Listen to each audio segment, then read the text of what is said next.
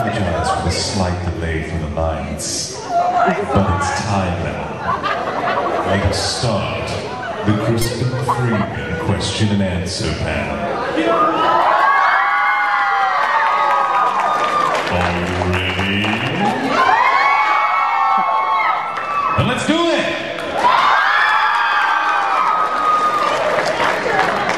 Never give a voice actor a mic. Such a bad idea. So sorry about that, guys. We're just trying to get some more lights here so you can see what the hell is going on. So hopefully it's a little brighter. Hi! Good afternoon.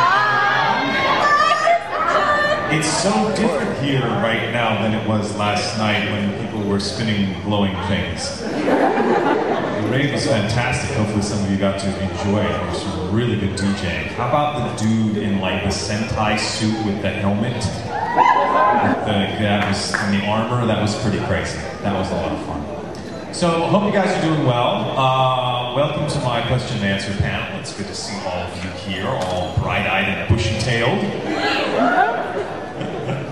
I'm here to answer your questions. I assume you know who I am, so, so I'm not going to waste any time with introductions or anything. If you don't leave... No, I'm kidding. You can stay for a little bit. Ask the person next to you. Figure it out. It's good to have you all here, so let's start it up. Who has questions? Yes. Okay. I'm a fan of Revolutionary Girl Utena. So am I. What was your favorite part about playing Toga? I think my favorite part about playing Toga was that first line of his when he sees Utena defeat Saionji and says, "Oh yes, baby." and they had it in the script. I was like, he doesn't really say that. Come on, that's just a bad translation. And then they play it in Japanese. It's like beep beep beep. Something about that baby. Okay, I guess he said it. Let's work with that then. Yeah, I was really excited about Utena because it was only the second show I'd ever worked on, and a friend told me about it. He said, "There's this show called Utena. It's really cool. You should work on it." And I said, "Let me go back to the studio see what's going on." And sure enough, the studio I was working at, they had licensed it, and they were showing me the characters. And I said, "Yeah, I'm either going to be Toga or Saionji. I think Toga. I think that's the match." And they said, "Yeah, you're Toga." And I was like, "Yep, sounds good to me. Let's record." Yes. There aren't that many that are recurring, to play now.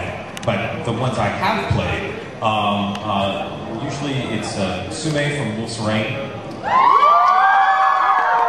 and Prince Turnip from Howl's Moving Castle.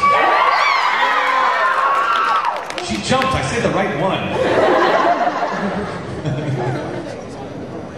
Oh, you want to do that? Sure. Why don't we have questions, since we have a wonderful microphone here. Why don't we have a line of people if they want to ask questions? You can line up in this direction, pointing that way towards Judy, who has the microphone. Slowly, slowly. No one should die. Well, yeah, I think the challenge is to block you from the first row, huh? Why don't we have them go along that way behind the table? Yeah. Line up behind the table. There we go. That way we're not blocking everyone in the first row. You guys can still stand there.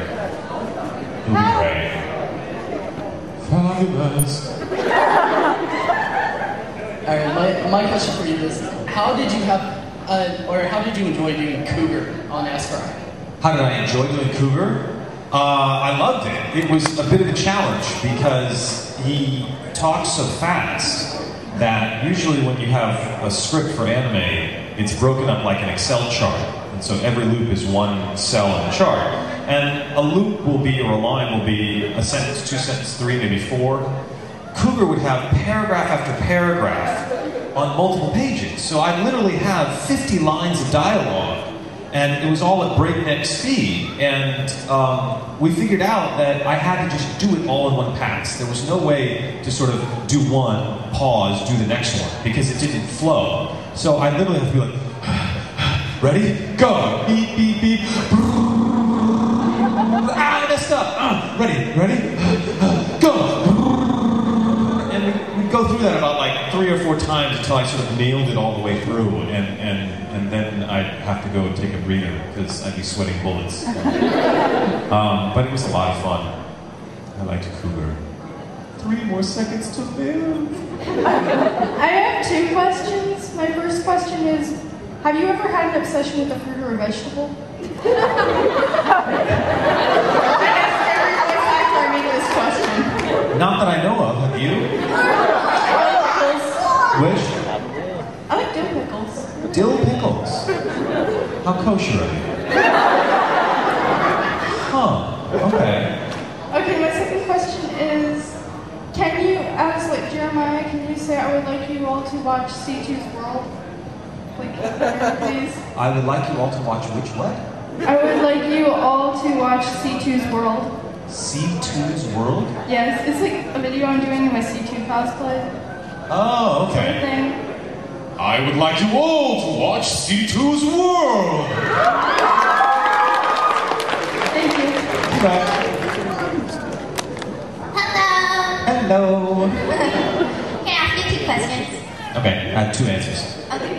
Can you give your kill line? I can do many kill lines. Next question. Do you have a favorite one? Well, I don't know. Can you say like your favorite one? Sure. Supersize me! Okay. And the second question is like, what was your first impression of Kyon? Like when you were auditioning for Haruhi? Like, since most of your characters are like adults like that. So like, what was and Kyon is like a kid right now. And then so what was your impression? I don't know that many adult characters in Haruhi Suzumiya. They're all sort of school kids.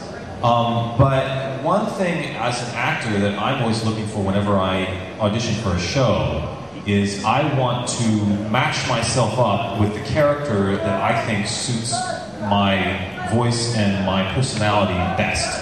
Because the worst thing is to be miscast. That's an awful, awful feeling, because that means that no matter how good an actor you are not going to work. And that's happened to me twice, and it's no fun at all. So I will look at a character and say, I think that character's cool, but I don't think I can play him well enough. Someone else can play him better, like Itsuki. I look at Itsuki and I say, I'm not really Itsuki. That should be Johnny and Bosch. He would be great at playing that character, you know? I look at Kyon and I go, yeah, that Kyon's sort of my character. And I think we work very well in our characters. If you flipped me and Johnny and made me play Itsuki and Johnny play Kyon, it's not that we couldn't do it. We're both good actors. We could act it. But it wouldn't fit as well. And so we'd be fighting the whole time trying to fit the character better. So when I saw the lineup, I said, the one I'm right for is Kyon. And then it's just a question of whether the producers and the director agree or not. If they say, yes, Crispin, we want you to play Kyon, all's good. You know, Houston, we have liftoff. But if they don't, then they cast somebody else. Okay, thank you, Kyon. You're welcome. Hey. Hey?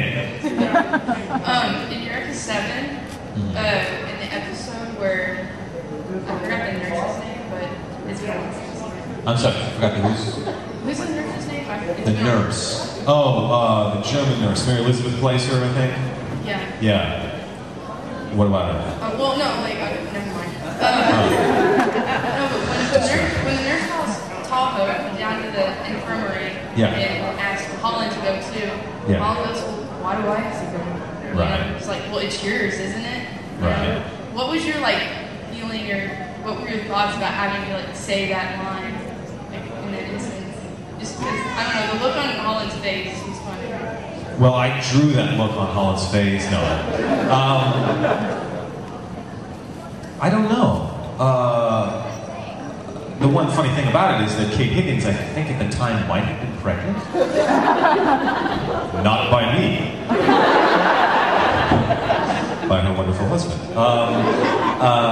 So I don't know if she was doing some method acting there or not, but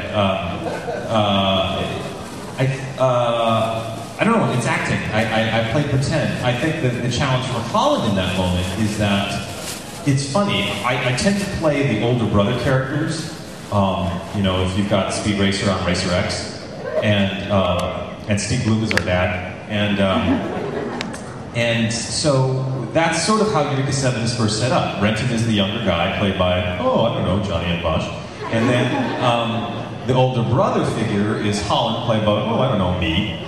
And see how this casting thing works? And so I'm playing this older brother figure of Holland, but then it turns out Holland's the younger brother. That Dewey is his older brother. And that sort of took me for a loop at first. It was like, ooh, I'm not the older brother anymore, I'm the younger brother. Okay, what do we do now?